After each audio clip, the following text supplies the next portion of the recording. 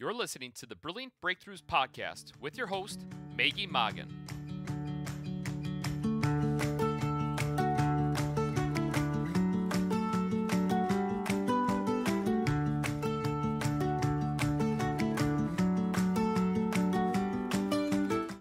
Hi, small business owners. Welcome to the Brilliant Breakthroughs podcast, where we focus on creating brilliant breakthroughs for the small business owner. FYI, this is also the name of the #1 best-selling business book series for small business. It's titled Brilliant Breakthroughs for the Small Business Owner, Fresh Perspectives on Profitability, People, Productivity, and Finding Peace in Your Business. And you can get a digital copy or paperback by going to Amazon. And just so you know, the book that we're referencing today is volume 2 in the series, and this is the one with the emerald green cover. Today's conversation is with a #1 best-selling business author from the 2018 book, Susan White. And hi, Rockstars, my name is Maggie Moggin. I'm a #1 best-selling business author and the creator of this #1 best-selling Brilliant Breakthroughs annual business book series. And what I do for a living is I'm a master business coach and trainer at Brilliant Breakthroughs, Inc., where we simply are guiding and simplifying your business brilliance. That's the game I play. But let's shift to what really matters today, and that's Susan White. Welcome and congratulations, Susan, on securing your second #1 best-selling business author status. Thank you, Maggie. That's pretty amazing. How does it feel to be a two-timer? It feels great. Yeah, it feels really great. Yeah, this is probably the only time two-timer is something positive, right? Yes. Okay, well, everyone, Susan's chapter is the 8th one in the second volume, and it is titled, Are You Willing to Be Successful? And Susan, you covered a lot of ground in your chapter about willingness. And one of the things that you have done is you've been, for the last session or two, you went ahead and shared with us a really great book called The Act of Will. Would you like to share a little bit more about that? Yes, I would. The author of that book is a man by the name of Roberto Assagioli. And the title, again, is The Act of Will. And one of the reasons I'm so intrigued with this book is that willingness is just a fascinating concept to me. That's one of the reasons I chose to write about it in my chapter. And today I'd like to actually discuss transpersonal will, because there are 4 different levels of will. We talked about them the last time I did a podcast, but I think a quick review is in order, don't you, Maggie? Oh, I think so. And I remember the first one was about strength. Right, the strong will. I always like to think about that as willpower. It would be tantamount to being on a diet and wanting to eat something, but just not eating it because you're on a diet. That's the strong will. Okay, good. That's easy. We can all relate to that. The second one is the skillful will, and that is going ahead and accomplishing something with using the least possible expenditure of energy. For example, using a map would be a good example of that. It requires very little will to use a map, whereas if you were going to attempt to find your way somewhere without a map, well, that would be quite a bit more challenging. So the skillful will. Okay, that one makes sense. And then the goodwill, that has a humanitarian component to it. And the goodwill is, well, exactly what it says. It's any kind of a notion of using a natural gift to the utmost and doing something of goodness that would be universally accepted and recognized. So the goodwill, I would think about that as some type of humanitarian effort. For example, my church is doing a cleanup in a few weeks, a community cleanup where they're helping people to do yard cleanup work, and they're cleaning up some local parks and that sort of thing. And that's an example of the goodwill. Okay. And finally, the transpersonal will, which is my favorite and aligns itself, interestingly enough, to Maslow's hierarchy of needs. Abraham Maslow was for those of you who don't know, was a psychologist who created a hierarchy of needs. And the first of those 5 needs that he created was a need for the basics, food, water, shelter. The second was safety. The third was belonging or having some kind of an intimate, meaningful relationship. The fourth was esteem, to be able to feel good about yourself and who you are. And the fifth was self-actualization, actually realizing your fullest potential possible. And that's what transpersonal will is all about. Transpersonal will is a higher need of willingness. And what's interesting is I'm on this path of self-evolution myself, and I can see where transpersonal will is something that I enact frequently. And I'm going to suggest that most entrepreneurial small business owners are also on a quest using transpersonal will, that highest level of will. Okay, so now you get to share more. Yes, and I love this stuff. The thing I really like about this book is that Assagioli uses so much information from other well-known people and really brilliant people, much more brilliant than I am. But I love that he incorporates all this wisdom of others into his work. He talks a little bit about a higher level and normalcy, and quotes one of my favorite people in the world, Carl Jung. And Carl Jung said, "To be normal is a splendid ideal for the unsuccessful, for all those who have yet found an adaptation, but for people who have far more ability than the average, for whom it was never hard to gain successes and to accomplish their share of the world's work.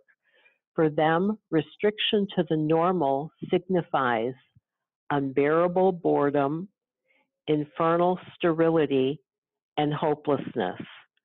As a consequence, there are many people who become neurotic because they are only normal, as there are people who are neurotic because they cannot become normal."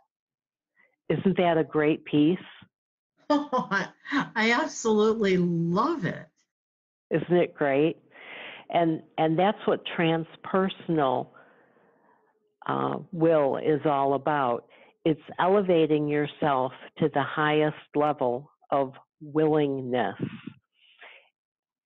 Interestingly enough, this transcendent piece of willingness typically comes out of boredom or at a crisis point. For example, I didn't start my own business until I actually lost a position as a counselor, and it was a crisis mode for me having lost a position. And I made a decision that nobody was ever going to terminate me again. And that's how I actually began my own practice about 12 years ago. And that's the path that many people who are on a transpersonal level of willingness follow. Isn't that fascinating? It is. So yours was a crisis point that moved you into your business that you've been running for a dozen years. So Right. how does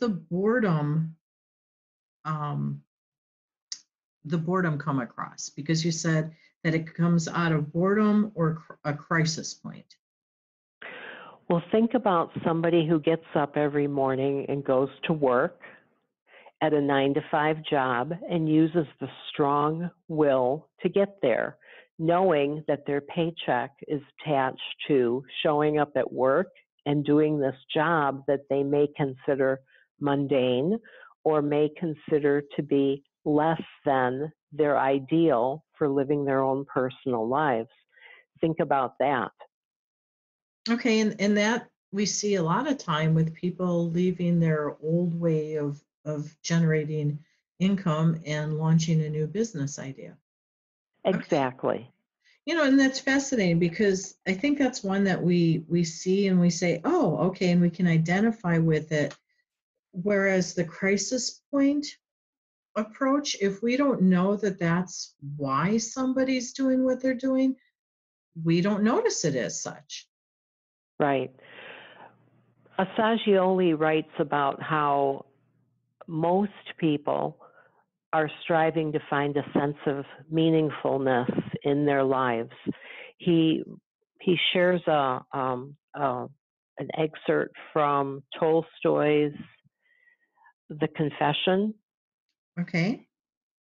It talks about how Tolstoy had written. He was very content with his life. He had a good wife. He had a nice home, and that he was just moving right along in life, and he was restless. There was a restlessness about him, and he couldn't quite put his finger on it, and that evolved into him wanting to stretch himself and exert himself. So that's an example of boredom as well. We can have a really great life. We can be moving right along in our lives, and we can think that we've got things really good, but then the mundane sets in, the 9-to-5 mundane, getting up, doing the same thing day in, day out, not challenging ourselves fully, and being subject to somebody else's thoughts, feelings, and opinions about what we're doing and how we're doing it. One of the groups of people that I frequently hear this from is teachers. Oh, okay. Right now in the teaching profession, there's such a focus on testing that many teachers don't get to follow their passion and actually teach. Yes, I've heard that from teachers as well. They're held under a microscope and aligned to whatever the grades are in terms of the testing that they're giving out to their students. And the medical profession is very similar with patients grading and how they're being reimbursed through the insurance companies now. So there's Right, some big shifts occurring. Okay, so right. this is a great awareness. It is. And especially since the quest for meaningfulness is so great among people, it's especially interesting to think that our will is attached to that. There's another quote by Albert Einstein, and it has to do with meaningfulness. And that is, the man who regards his life as meaningless is not merely unhappy, but hardly fit to live. That sounds harsh, doesn't it? Yeah, that's a biggie. Yeah, That's Albert right, Einstein wrote that. yeah, right between And your eyes. Holy cow.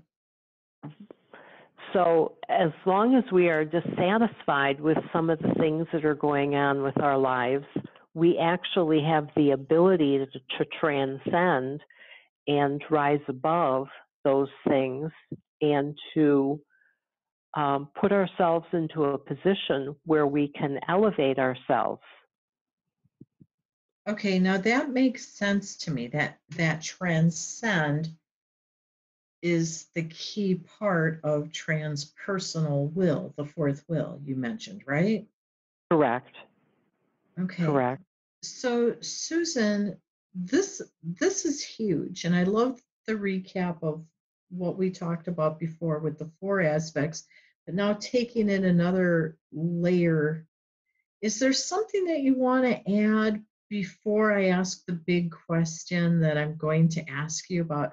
How the heck, this is really cool stuff, but how the heck does it relate to your chapter that you wrote? You know what? It's fascinating because this was not my intention when I started out, but each person that I interviewed, and I interviewed 3, unfortunately, I didn't have an opportunity to interview more than that. I wish I could have and or would have done that.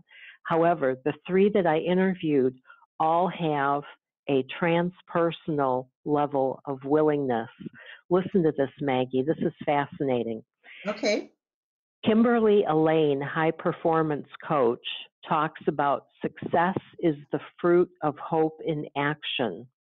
And then she expounds on that by saying, success is defined by my conscious choice of showing up as my highest and best self and interacting with everyone around me in that same space so that I'm a positive contagion in the world. Talk about transpersonal will. Oh, that's playing big. No doubt there. It is definitely playing big. And that's Kimberly elevating herself to her highest possible level. Debbie Leone is another one. She's a fearless life coach and author of I Am Fearless, 12 Elements of Fearless Living. She talks about success as living a fulfilled life and living on purpose. She says that ultimately it comes down to really living your passion based on your God-given talents, dreams, and desires. Again, there's that transpersonal will. Right. It shows up again. And the third person I interviewed, Stacy Cott, owner of Stacy Cott Photography, she talks about the ebb and flow of success and how success never stays the same, but it continually elevates itself and redefines itself. So here's Stacy on a quest of her personal best. Okay, I hope our listeners are getting it right now because this is huge. It is. It is. Elevating to our personal best. Right. And that's what small business owners do. There's a whole different method to Assagioli. That's always a mouthful for me to say. Assagioli talks about different types of transcendence and how we transcend through love. We can transcend through action. We can transcend through beauty. And then finally, aligning itself with Maslow's hierarchy of needs, we can transcend through self-realization. Got it. So this is some interesting stuff, isn't it? Well, I love it. I write in my business model, I say that business owners, whether they realize it or not, they're utilizing their business to self-actualize. And, Yes. And that's why this is so in my wheelhouse that we can do this. And sometimes we're doing it very unconsciously of just playing the what would we say? Playing the game of taking the higher road. Right. And what I find is so many people are actually doing it consciously. Yes. Yes. There's been That's a what shift. excites me. As Mhm. people are evolving into their highest selves and doing this consciously, that's why willingness is such a big component of success. Yes, and I've seen the conscious, the deliberate way, as Debbie Leone said, being deliberate about it. Something that's really happened like in the last 10 years for entrepreneurship. It's becoming much more noticeable in the last Mm-hmm. 10 years that people are like, let's step it up, everyone. So this is huge. Love, action, beauty, and self-realization. Right. Right. Those are the ways, and that's a whole other podcast, Maggie. Oh, I don't even want to ask you. But I know whatever it is that you deliver next time, it's going to be wonderful, so we don't have to be concerned about that. All right, so really what we're talking about is there's a different way of being, and if we're consciously approaching this way of willingness, it alters our approach to everything we do. It definitely does. Okay. So, Susan, with you being a therapist, what are some of the challenges that you see people when they're business owners, and how do you help them move through that? Riding their way through the ebbs and flows of business, realizing that today's crisis is not tomorrow's outcome. Oh, that's a great one. Can you repeat that? Today's crisis is not tomorrow's outcome. Okay. Wow. Okay. I can see where that would be a hot one. Most definitely, because so frequently people will come in to see me and talk about their different levels of challenge that they're experiencing, and we explore different options and the viability of those different options. And out of that comes the realization that whatever challenge they're in right now, whatever crisis they're facing, it's temporary. It's not the ultimate end. Okay. Well, that makes sense. And I imagine that you would be a great sounding board for that. And then setting up some discussing options and then a plan for them to take action accordingly. Right. Because not only am I a therapist, I'm a small business owner. I think sometimes people forget that about therapists. Right. That this is actually, as well as a passion of mine, it's a business that supports myself and my family. So you have the it's not a luxury, the capability to go into a session with a client and speak to them from multiple angles as to what it is that's creating heartburn for them. Right. Right. Recently, there was a computer programmer, a systems analyst, I should say, who came to see me and talked about the corporate structure. And it's been a long time since I've been in a corporate structure. But as he was talking about it, it came back to me pretty quickly, and I was able to align myself with him and have a pretty clear understanding of some of the challenges he was facing. Oh, and thank you for sharing that, because I think sometimes we forget that a therapist may be the right therapist, of course, may be a good person to speak to about our ebbs and flows of business and how to manage through them better. Right, right. Wow. Susan, I'd love for us to talk more about this. Can we hit pause? Until next time. Until next time, and we have 2 more sessions with you. So you might be wanting to think a little bit about where you're going to take us next. You mean we're going to transcend? Oh, there. All right. Yay!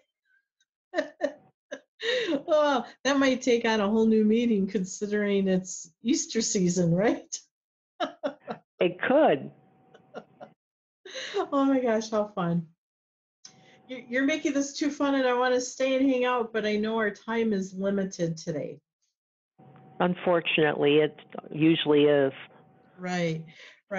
Before we wrap up, Susan, is there anything else that you would like to add in this part of the conversation? The Active Will is a great book. If you have any interest in what I've spoken about so far, Roberto Assagioli is the author. The Active Will is the book, and it's a fascinating read. All right. Well, there you have it, everyone. If you're interested in what Susan's been saying in the last couple episodes, please go back. And if you're curious which episodes Susan has done for the Green Book, that would be number 64, 69, and 75. So I would like to say thank you, Susan. This is wonderful. Oh, thank you, Maggie. It's always a pleasure.